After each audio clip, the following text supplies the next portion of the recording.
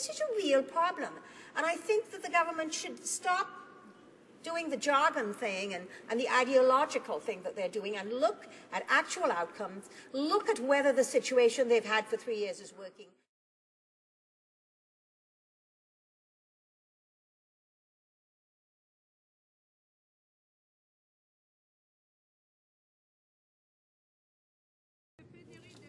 The problem of drug shortages is an important matter of public health.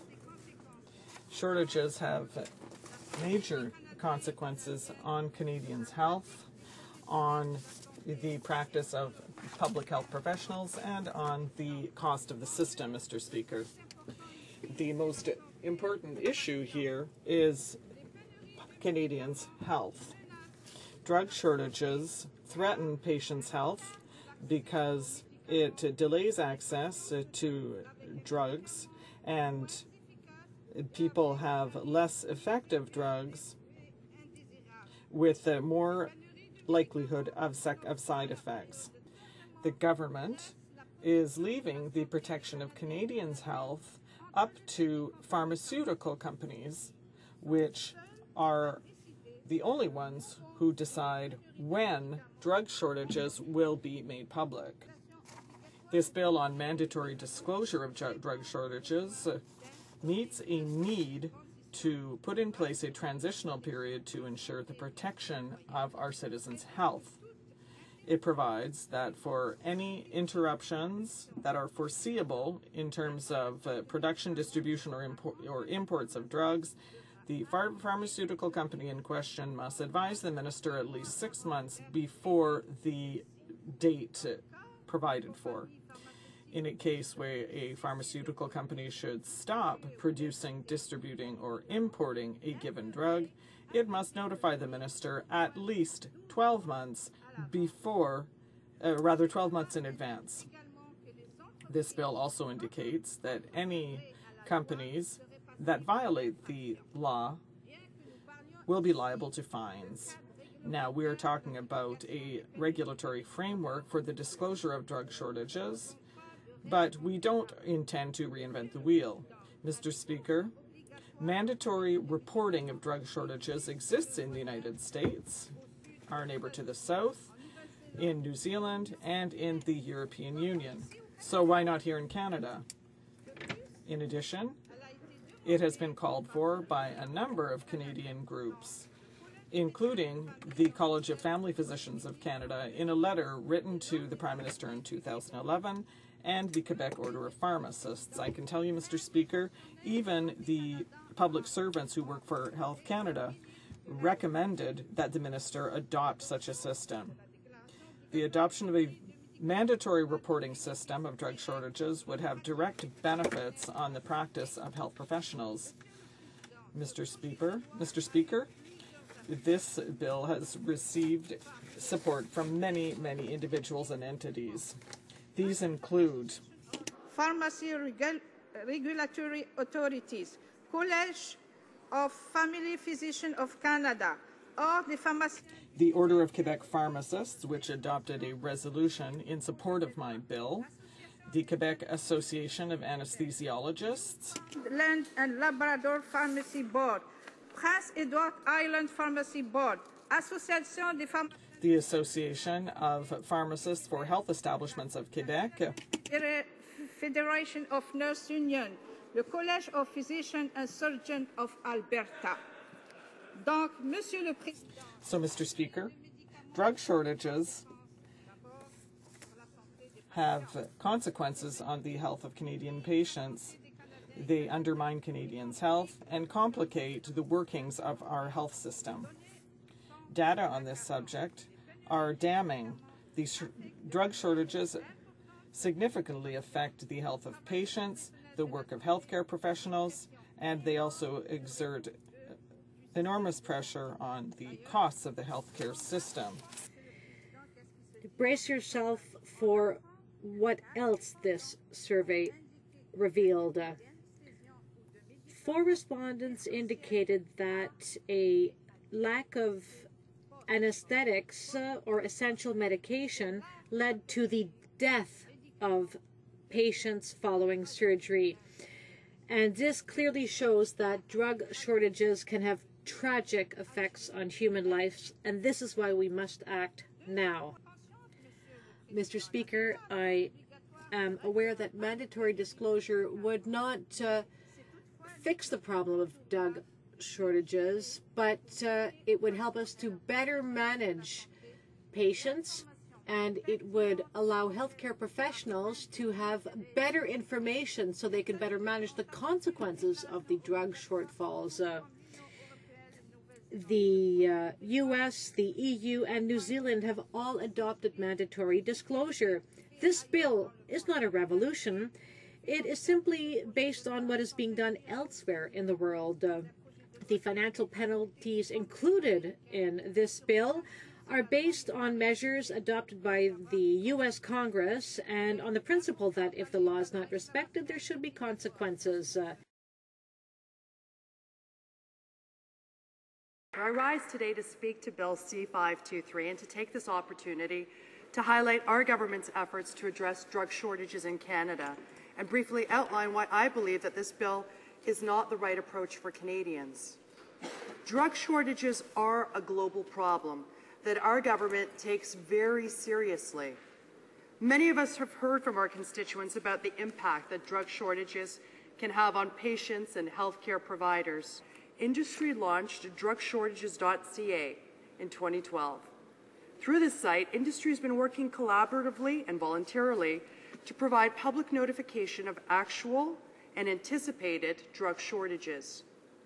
The information available on this site is critical to helping all elements of the healthcare system adapt to potential supply disruptions before patient care is negatively impacted. Most importantly, this approach is working. This bill seeks to amend the Department of Health Act to require drug suppliers to notify the Minister of Health of any disruption in the supply of drugs and to impose fines for non-compliance. Where Bill C-523 falls short is that it ignores the significant goodwill and positive momentum seen to date to address this important issue. In doing so, this bill prematurely concludes that mandatory notification is possible, enforceable, or would necessarily lead to a reduction in the frequency and duration of these shortages. I don't think this bill can achieve that. This bill also fails to recognize the complexity of the supply chain and the distinct roles and responsibilities of its stakeholders in the event of a shortage. Industry's primary role in the event of a potential or actual drug shortage situation must be more than just providing notification. Rather than focusing attention on all stakeholders and their different but complementary roles, Bill C-523 seeks to expand the role of the federal government. In doing so, this bill attempts to impose additional bureaucracy, burdensome oversight, and needless, unenforceable penalties.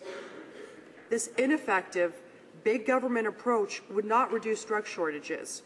It's because of our efforts with all stakeholders that companies are providing advance notice of shortages online, including information about alternative treatments. The lessons that have been learned from both the 2012 report from the Standing Committee on Health and through current multi-stakeholder efforts have been that improved notification is only one component of a comprehensive strategy. We now know that this comprehensive approach to drug shortages requires an integrated focus on prevention, notification and communication, and mitigation and crisis management. While our government will not support Bill C-523, we will continue to monitor this issue very closely and are also open to considering a mandatory approach if needed. Embarking upon such an approach at this time, however, would hinder the progress we've made so far. In closing, Bill C-523 falls short of the strong, collaborative approach and action that we've taken on drug shortages, an action that Canadians can expect and deserve from our government. We'll continue to build on the successes that we have seen so far, to draw on the strength of our partners and work together to prevent and manage drug shortages in Canada. Thank you.